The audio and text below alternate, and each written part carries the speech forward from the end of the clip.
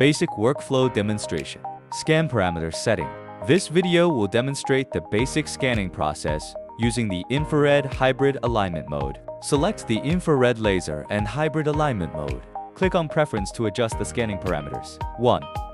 Resolution determines the distance between points in the generated point cloud. The smaller the point distance, the more details the scanner captures, and the finer the resulting model. Conversely, larger point distance reduces detail. In infrared laser mode, the maximum is 0.1 millimeters. 2. Exposure controls the brightness of the laser lines. When scanning black, dark, or reflective objects, increase the exposure value. 3. Frame rate. It will affect scanning speed. The default parameter is recommended. If your computer performance is limited, you can reduce the frame rate for smoother scanning. 4.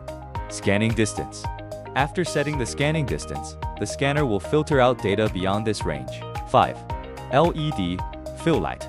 Enabled by default setting. Keeping it on helps with real-time texture alignment and capturing texture information. 6. Laser light. Disabled by default.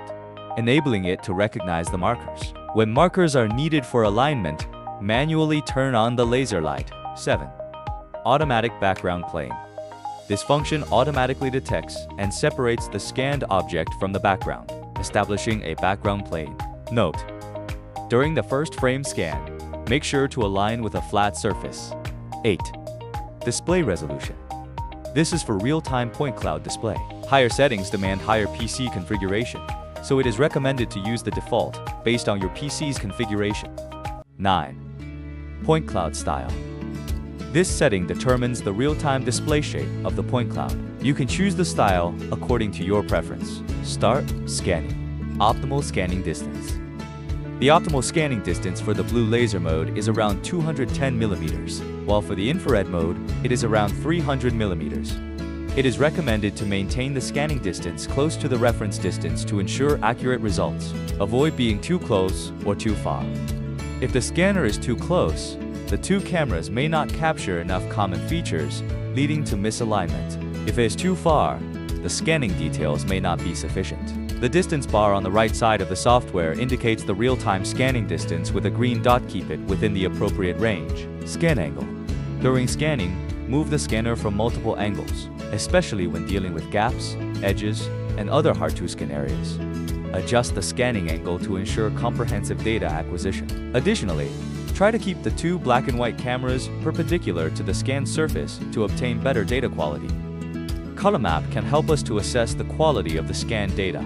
Green indicates higher data quality, with the point cloud density matching the current resolution, while red indicates the opposite. Once all data points turn green, you can stop scanning and click Finish to proceed to the data. Note: after changing the resolution, the color may display will also change accordingly.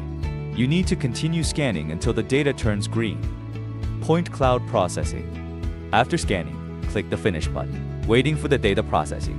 The calculation time depends on the scan resolution, computer configuration, and the size of the scanned object. The finer and larger the object, the longer the calculation will take. You can see the number of point clouds in the bottom right corner of the software. Both the Scan Project and Point Cloud Project display sampled point cloud data. During the calculation, noise will be filtered, merged, and the complete point cloud will be computed. Once completed, the actual number of point clouds will be displayed. In the Point Cloud Project, you can delete unnecessary data. Use the disconnected components or isolated points functions to automatically select data that is not connected to the main body and isolated noise points, and then delete them. You can also manually select unwanted data by framing it. Then right-click or press the delete key to remove it. Right-clicking also allows you to change the selection mode, selection object, and access some additional functions. Here, we can save the point cloud file and the point cloud project. If the object requires data alignment, save the point cloud files as ASC or APJ files. You can later use the model alignment function to merge the front and back data. Click the wrap button at the top to generate a mesh file. On the left side, you can choose the wrapping type. There are 3 wrapping types: not close holes, fill no holes when meshing the model, close small holes, fills small holes in the model, fully close holes, fills all holes. Generally, we choose not close holes or close small holes. The calculation time for closed small holes is longer than for not closed holes. There are 3 wrapping modes. Curvature optimization adjusts the mesh density automatically based on the curvature of each part of the model, with a smoothing effect, resulting in a smoother final model compared to the standard mode. Standard mode meshes the model based on the original data without smoothing. Small files generates a meshed model with the smallest volume. Mesh optimization smooths the model, adjusts mesh edge direction, and performs simple sharpening. It is recommended to select this option. Fill holes of markers. Fills holes around marker points according to the curvature of the surrounding data. Check this option when using marker points. Mesh simplification reduces the number of mesh elements during wrapping. You can adjust the simplification ratio. After setting the wrapping parameters, click Apply. In the mesh interface, we can further process the mesh, such as refining and simplifying it. To fill specific holes in the model, click the manual hole filling button at the top and manually select the holes to fill. The Autofill Holes function has a preset circumference value, and holes smaller than this value will be automatically filled. You can also adjust this value as needed.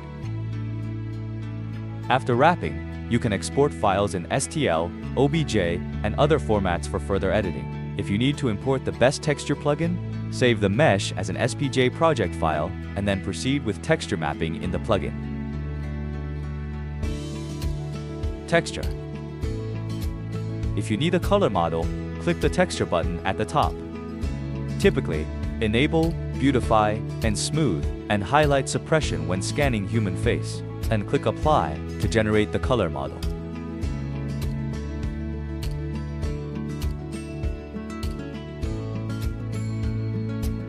Once the color model is ready, click Texture Parameters to adjust the texture settings. You can modify the hue, saturation, and exposure to affect the final texture effect.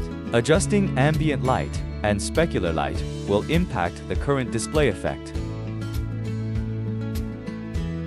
Click the back button and export the color model. Select the OBJ with texture file format when saving. Please note that the file name should consist of numbers or letters. Thank you for watching, and see you next time.